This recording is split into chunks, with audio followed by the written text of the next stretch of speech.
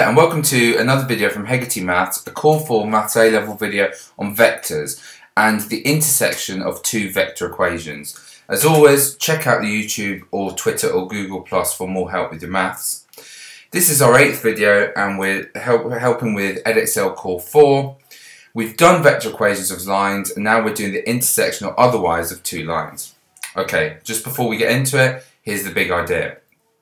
Suppose you had a vector equation of a line, this one here, and maybe I'll colour this a different colour, blue, okay, and say this was of the form R is equal to A plus TB, okay. Remember what that means.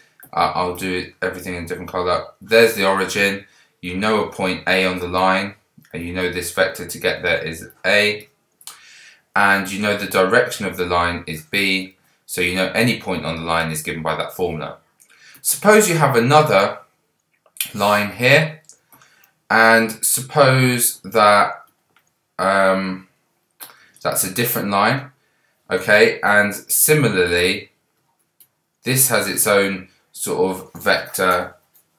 Let's say this has its own point on the line. Instead of A, let's call this, I don't know, C. This is little vector C. And it's got its own direction, which we might call D. Sorry, my fault. Yeah, it's got its own direction, which we might call D. Then the vector equation of this line is R is equal to C plus, not T, let's say S, some lots of D.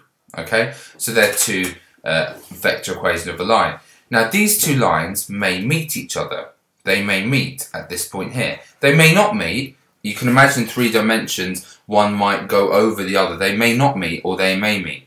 Now, if they meet, then there is some T and some S that we could find, if they did meet, that would make their coordinates, the R values, the same. So for a particular T and a particular S, it may be the case that the coordinates are the same. Alternatively, we may be able to find no T or no S where the R position vectors are the same, in which case they don't intersect. So that's what we're trying to do here, and let's do it via an example. It's the easiest way. Now, show that the lines with vector equations as follows intersect and find the position vector of their point of intersection. It's always much easier to write these lines in column vectors. So the first one, let's call this one R1 maybe. Right, R1. The easier way of writing that is 3, 8, negative 2 plus T lots of 2, negative 1, 3. And even easier, with these questions, combine. So I'd write that as 3 plus 2T. I would write that as 8 subtract T. And I'd write this one as negative 2 plus 3T. Okay? Now let's do the same with this one, which we might call R2. So R2 is going to be 7, 4, 3 plus S lots of 2, 1, 4. So combining these, it would be 7 plus 2S, it would be 4 plus S, and it would 3 plus 4S. Okay? Now, we're told these intersect. So for some value of T, for some T that I need to find, and for some S I need to find, for those particular values, if I substitute back into the R equations, they'll have the same position vectors.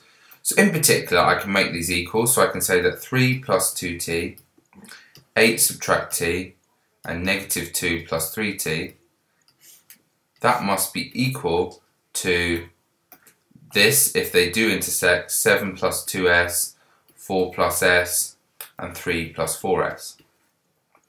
Now we're told they intersect, so the X numbers must be the same, the Y numbers must be the same, and the Z numbers must be the same.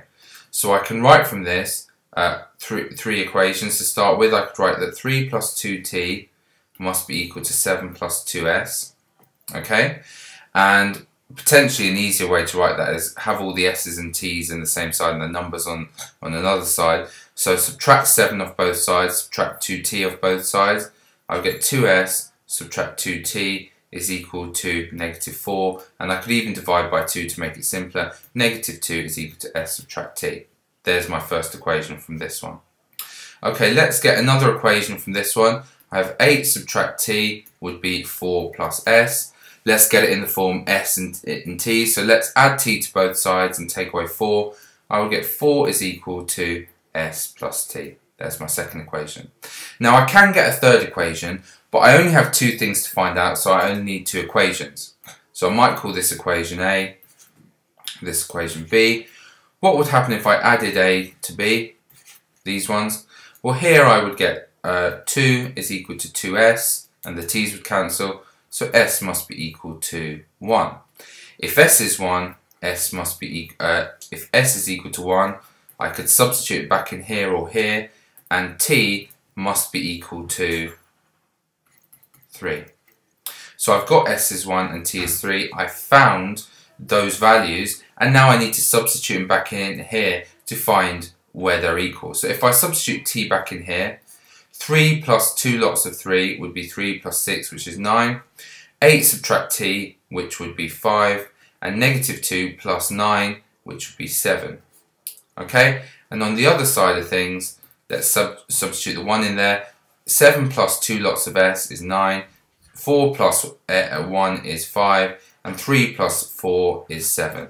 This here is the point of intersection. Here's the s and t that made it happen. Sub them back into your vector equations at the end to find the position vector of the intersection. Now, in a case, there could be cases where you try and solve these equations and there's no solution, or you solve for s and t and you substitute back in and it makes 2 of them the same and 1 of them different, then there's no point of intersection. The x and the y and the z components of the position vector must all be equal for this to be true. If you're trying to find a case where they're not true, you would try and solve, and when you can't find an s or a t, or you can't find, if you find an s and t and it doesn't make them the same, then there is no intersection. Okay, so that's it for this particular topic. Just to consolidate, read chapter 5, pages 79 to 80, and make sure you do exercise 5A, all of those. They will solidify your learning. Thanks for watching.